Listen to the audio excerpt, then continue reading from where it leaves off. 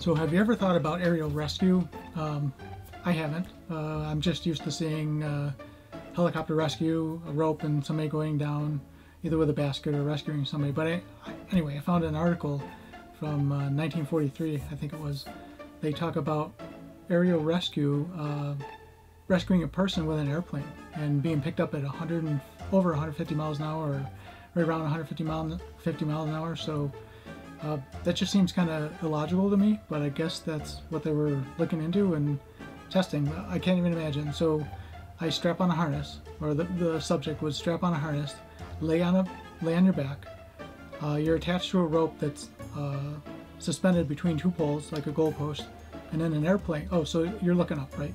So you're laying on your back, strapped into this harness with a rope attached to two poles, and you're laying up, looking at the sky, while you see an airplane fly over your head with a tow rope or a tow hook, right, and picking you up, and you get snatched up off the ground and suspended in the air by an airplane at 150 miles an hour. I don't think so. I'm not sure I would do that, but anyway, Tesla is very fascinating. Kind of reminds me of the 90s banner towing. They did some banner towing at the air park, and I remember seeing that, and that was pretty interesting. So pretty much it's a banner towing outfit or setup. Other than a banner on the ground, you're on the ground. So I don't know, interesting story. So Hitchhiking to the Heaven, or Hitchhiking to Heaven is the name of the story. 1943, I think it was. So fascinating story. Hope you like it. I'm Bill Riccio, and enjoy the story. Have you ever wondered how aviation engineers tackled the problem of rescuing stranded individuals in remote or perilous locations? Back in the early 1940s, the Army Air Forces developed an ingenious aerial pickup device that could pluck humans off the ground and into a moving airplane traveling at speeds of up to 150 miles per hour. This pioneering system paved the way for modern advancements such as drone-based rescue operations and autonomous retrieval methods, which now use sophisticated sensors, GPS technology, and AI to achieve similar goals with even greater precision and safety. Dubbed the Heavenly Hitchhikers, this innovation revolutionized the possibilities of aerial rescue. The concept began with cargo containers, gradually progressing to live subjects like sheep and ultimately humans. Engineers at Wright Field, part of the Air Technical Service Command, started experimenting in July 1943. The first human trial occurred on September 5, 1943, when Lieutenant Alexis Doster was lifted aloft in a Stinson SR-10 monoplane. Despite its success, further human tests were delayed after Doster's untimely death in Egypt from infantile paralysis. Testing resumed over a year later with brave participants like Staff Sergeant Harry C. Conway and Captain John Peter LeWarner. These individuals, along with a few others, formed an elite group of aerial pioneers. So how did this groundbreaking system work?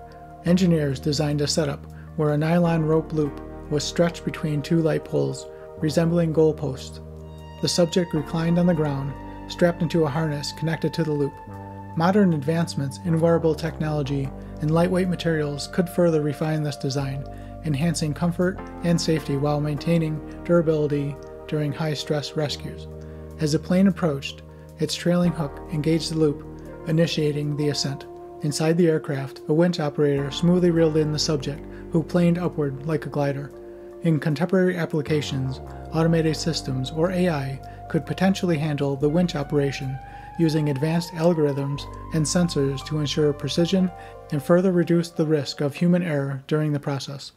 The entire process, from ground to cabin, took just 2 minutes and 45 seconds. Lieutenant Norman S. Benedict, who piloted many of these missions, remarked, "The first time I picked up a human, it scared me half to death. I thought something had gone wrong because I didn't receive the same jolts." Despite the high speeds involved, participants reported a surprisingly gentle experience. Engineers fine-tuned the braking system to minimize G-forces, ensuring the peak acceleration lasted only a second or two. Remarkably, the jolt of a human aerial pickup was less than the sensation of jumping off a chair stiff-legged. Test pilots noted that picking up a human felt notably different than lifting cargo or a sheep. The human body's flexibility made the pickup feel soft as a marshmallow. This remarkable technology wasn't just a technological marvel, it had practical and tactical implications. Today, similar systems could integrate with modern search and rescue operations, utilizing satellite tracking for precise location identification and advanced communication networks to coordinate rescues in real time. Such advancements would make these operations faster, safer, and more effective in even the most challenging environments. It could rescue individuals from areas inaccessible to seaplanes or helicopters, such as ice floes or rough seas. In fact, a British version of the system was reportedly used to retrieve a secret agent from enemy territory. The only sensation is a smooth whir of the air around you, and then the ground disappears underneath, describes Lieutenant Doster after his ascent. If I hadn't heard the wind, I would hardly have known I was moving. The program's success hinged on both innovation and bravery.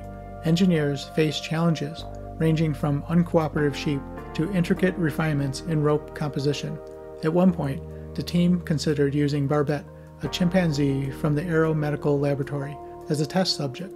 However, the pilot, Captain Norman Rintal, joked, "If you use Barbette, you better teach her to fly the plane too, because when she comes in one side, I'm going out the other."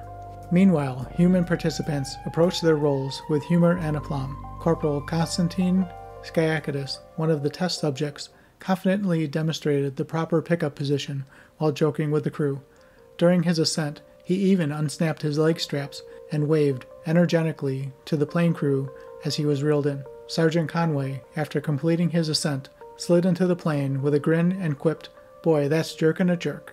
Though initially limited to lightweight aircraft like the Stinson Reliant or the Nordwind Norseman, experiments aimed to adapt the system for high-speed combat planes. Parallels can be drawn to today's high-speed rescue operations using supersonic jets or even potential space rescue technology, where rapid deployment and retrieval in extreme conditions continue to evolve. The vision of adapting this system for combat planes overshadowed the technological leaps we now see in advanced aerospace applications. By the end of the program, engineers had pushed pickup speeds to over 158 miles per hour, demonstrating the durability of both the equipment and the human body. Aeromedical experiments showed that for brief periods, the human body could withstand up to 12 Gs without ill effects, and pickup at these speeds rarely exceeded 10 Gs, a threshold too brief to cause blackouts. Hitchhiking to Heaven encapsulates a blend of daring innovation and audacious spirit. It's a story of how necessity, creativity, and courage converged to reshape what was possible in aviation rescue. Whether for stranded flyers or covert missions, this aerial pickup system stands as a testament to human ingenuity and the drive to conquer the skies. All right, so what'd you think of that? Fascinating, right? But to be honest, let's be honest, right? I don't think I would do it. I'm not sure you would either. And I'm glad technology has evolved enough or advanced enough that they're not doing it that way anymore. But fascinating, right? Of how they're doing tests and how it all progressed. So anyway, like, subscribe, leave a comment, and I'll see you in the next one.